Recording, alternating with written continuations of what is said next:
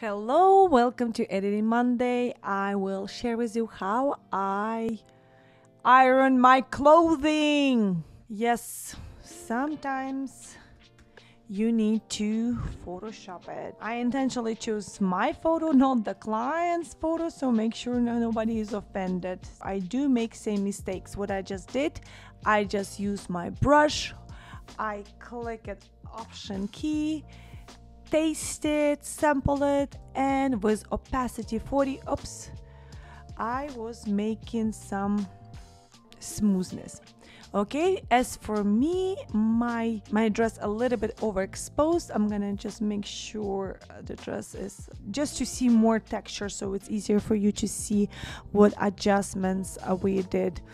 Okay, I'm gonna go back to my mask, invent, and we'll color it with 100% black, so you see maybe not even here, just this part.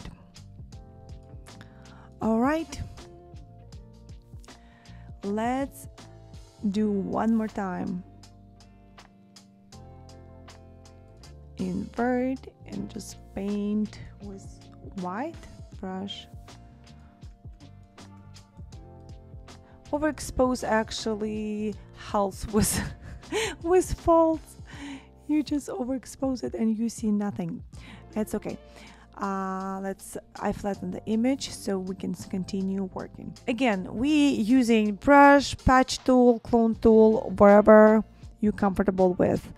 Let's start with the biggest folds, and you just drag it and drop it where you see the exact texture or exact line. For example, if their fold will be here, so you can just drop over there, because as you see it's completely different. But if the even is right here, you just drop and drag it, so something like this. This is what I meant. All right, this side is almost even, so I'm using my brush, sample it 20%, and I don't cover it like this, so I'm drawing as the same. Actually, we can use I just use selection just to select this part, so make sure I don't go on the red one. And I'm gonna sample because it's brighter on this. Oh, what did I do? Okay, at 20%. You again can do bigger, but it's easier to control when it's opacity, it's lower. Okay, now let's click right here and do same thing. We're gonna go back to this fold and this fold. You just brush it 30%. 20% is usually the best one to control your painting, I can say. Sorry if that was too loud. Okay, this side is almost even. We're gonna deselect. Let's see before and after, so you can just imagine what we just did to this point. All right, let's use this part. Again, you just brushing, covering. Lighter use with lights, or big folds use with the patch tool. See this fold and the shadow gets this way, and it's just ugly. I can tell. Natural, gives an interest, but actually it's easier when we just, not easier, better when we remove it. Okay, let's use the hardest part. Sometimes if you have any actions or presets for face smoother, just click it and see how it works. Sometimes you have to apply a few times, and it helps with folds majestically. I hope that I said it right, like awesome. Okay, 100%. See, this is the natural baby skin smoother. I'm using the natural. This is any skin smoother, so we use it. I have it on fast mode, so that's why I have it. I apply it, but any face smoother works. Okay, doesn't give much. You see it's just a little bit blurriness. Okay, I'm gonna flatten, and also let's apply my My action, usually I also try this one on my folds. This is my peeling skin action. Peeling skin, again, doesn't do much. A little bit, but not more like blurriness than folds, but it does help. This not on this image though. Okay, so let's then use our brush. So far it works. Okay, on the lighter, make sure opacity 20 or 30. Let's use smaller brush because we like those folds, we like those shadows. This is what creates beauty. Otherwise it will like plain white. Okay, let's do keep testing because the shade of this dress keep changing as lights falls. Again, I'm gonna use my selection tools just to select this dress and not go over to the background. All right. Okay, I'm gonna use taste it, go with it, taste it, make smaller brush. No, let's go back. I like this light. Let's keep it lighter. You basically painting over. Again, face smoother helps my peeling skin. Action helps, but usually for further, if the subject stays somewhere further from it helps a lot. But mostly patch tool and brush, your friends to go with. And sometimes cloning tool. Okay, let's see. I do like this. I don't want to go over because I like this sharp.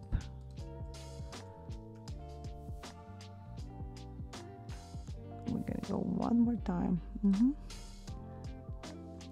And only this line, we have to make this line even.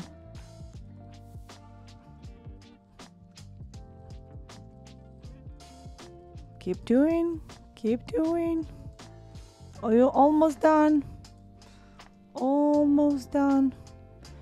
I'm constantly hitting bracketing keys, samples option.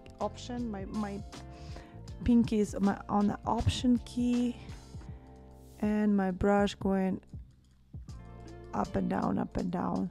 Usually, as the dress, you cannot brush this way. It's completely wrong. Unless you can if you want it, obviously, but it's wrong. Okay, let's deselect and use some patch tool.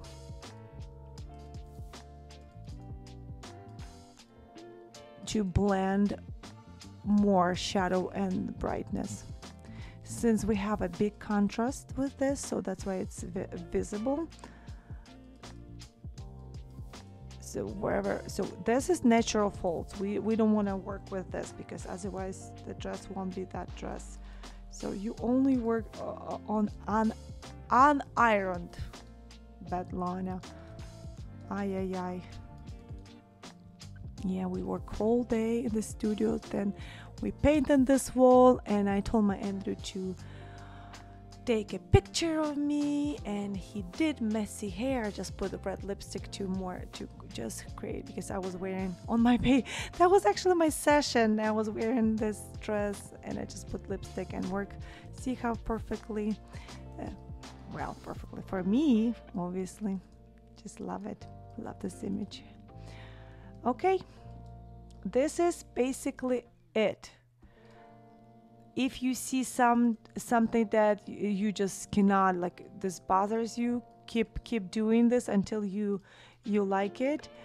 If there's big creases, remove it. I think this is the best one, is just mixing back and forth, mixing this. Even this, if you mix, so it will be more smoother. For example, let's see, just and let's go back. No, I actually like this one. Yeah, let's keep the big ones. And oops, I was holding the space key. No, go back. Okay, let's check also these creases, this is the best one, is liquify tool. You can leave it as it is, but also this tool works great for make it all even. Who doesn't want to be a little more slimmer?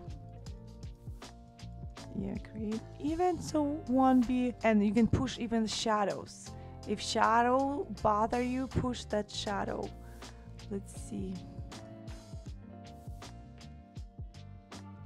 Something like this.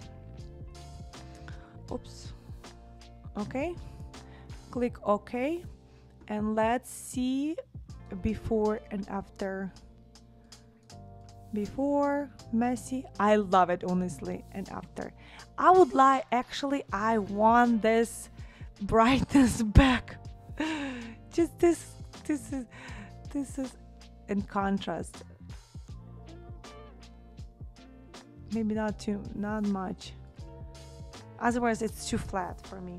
Okay, this is how create. Let's go back again. Before and after. Before, let's zoom in just to see before and after.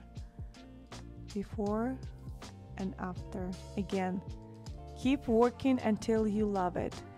So these kind of, it's even, but if you make it even, again, the liquify tool works best for this. You just push back and forth, but just to make this line even, so won't be too creased.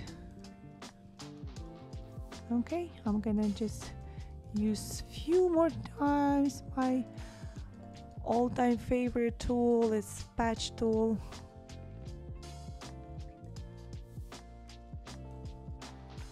A little more, I think I see right here. Well, Lana, again, leave it as natural as possible. I'm doing the extra version time. Extra. Yeah, those pushes. We push it to the center and